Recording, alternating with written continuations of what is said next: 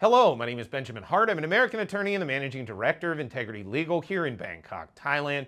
As the title of this video suggests, we're discussing documentation pertaining to marriage and certification within Thailand. So we're talking about marriages that are foreign to Thailand. These are marriages that were solemnized in some other jurisdiction outside of the kingdom, and folks are looking to go ahead and legitimize, well, not legitimize, but certify that documentation for use in the kingdom. What's the context to somebody who would want to do this? Well, there's various contexts. One of the big ones is marriage visa. If you want to get a marriage visa, you have to prove up that you're married in Thailand or married for purposes of recognition in Thailand. So if you're married abroad, say in the United States, you have to have that foreign marriage certified here in Thailand.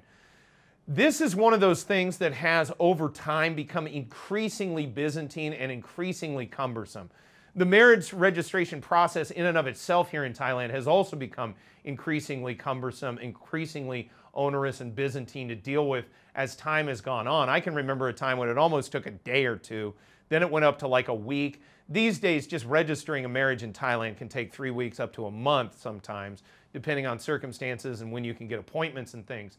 Meanwhile, certifying a foreign marriage, this is something that in the past, it was just not something we dealt with that was very difficult. Oftentimes, you could get documentation certified from the embassy or at least a notarized statement stating that the document was real, and then Thai immigration would use it. Now that's not the case. Now you got to process it through various state organs back in the United States as well as the federal government before the documentation comes back here to be counter-certified by both authorities from the U.S. government here in Thailand as well as from the Thai government itself. So generally speaking, when you're dealing with certification of a foreign marriage in Thailand, you're going to be dealing with a lot of paperwork. It's complex, and I hate to say it, it is rather time-consuming as well.